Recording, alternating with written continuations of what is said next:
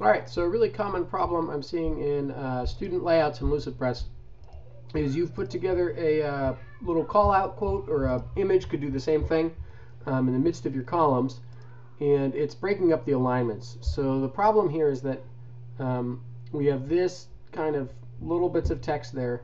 More importantly, though, we've got this big square, and it doesn't fit in the grid that you've made with the other line. So there's two simple fixes. One is to make this just fit the whole width of the column like that. If you're doing it that way, you may well want to add a rule so that it's clear that this is not part of the other text. So the way you do that is you select the text, and then here under horizontal rules, you're going to add a top and a bottom rule. We can match the color of the text. That looks a little bad because there's no padding by default, so let's add 6 points of padding on either side.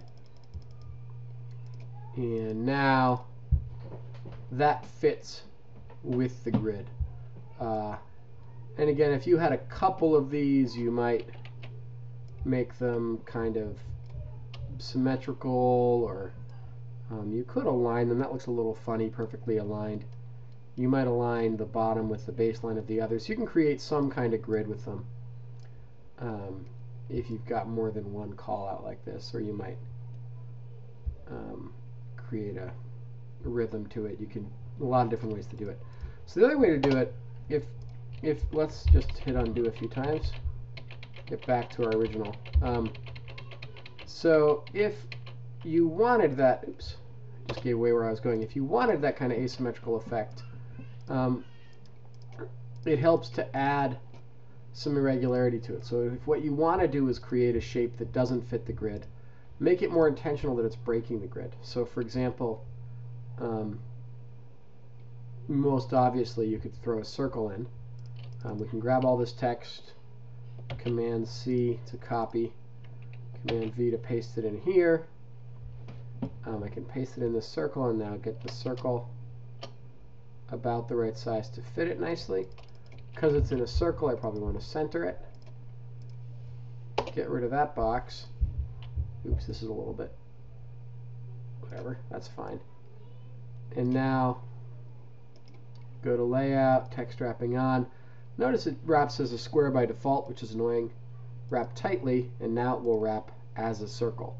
So now it feels kind of intentional. Now a circle with a border looks pretty ugly, but we can change that under shape. So let's get rid of the border, and let's put some kind of fill color behind. So if we've got a bright red, that's a little too Christmassy.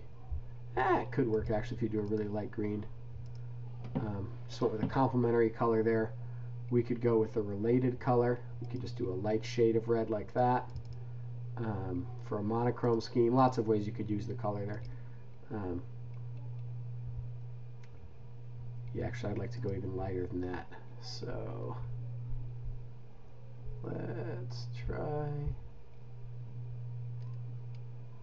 That's pretty good. A nice light pink like that.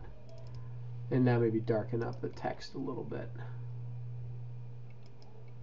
Beautiful. So now that's going to look a little bit more professional. It's clear that what I'm trying to do, and even if I place this in funny spots, I'll show you what I could do with this now.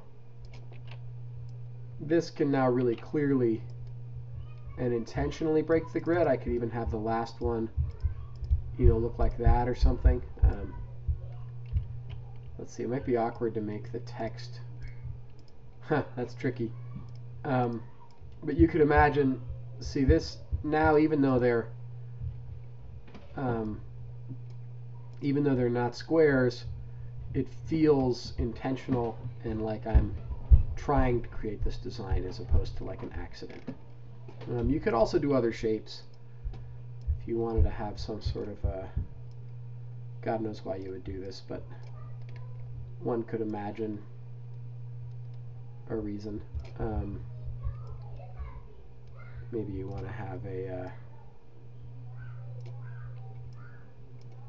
information here, and we paste our, oops, grab our text again, Command, paste it in. Once again, borders tend to look pretty ugly. Let's fill it instead. Our light pink. And let's wrap it. Wrap tight. And we can get some kind of fun effects using the wrapping like that. So there are ways to break the grid, but what's nice is you don't really want to break the grid with a square. Typically, if what you're doing is squares, it should fit the grid. If you're going to break the grid, make it clear you're breaking it intentionally and that it's not a mistake.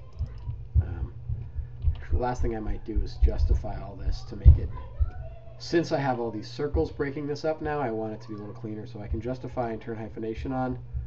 Oops, turn hyphenation back on. I'll get some nice cleaner lines. So now the break is much more intentional, and you can see how a page like this is clearly intentionally breaking a grid, as opposed to that awkward grid break we had when we started. By the way, the revision history is kind of awesome in LucidPress. They just have these little things. So let's see if we can see now. Oops. Go back. Here's the awkward break that we started with. Here's a intentional break. It's somewhere in the middle here. We should have, oops, let's go. Nope. Here's my Christmas colors. There is the simple keep it within the grid options. So all viable options. You just have to make sure that whatever you do, you're doing it on purpose. All right, that concludes this brief LucidPress tutorial.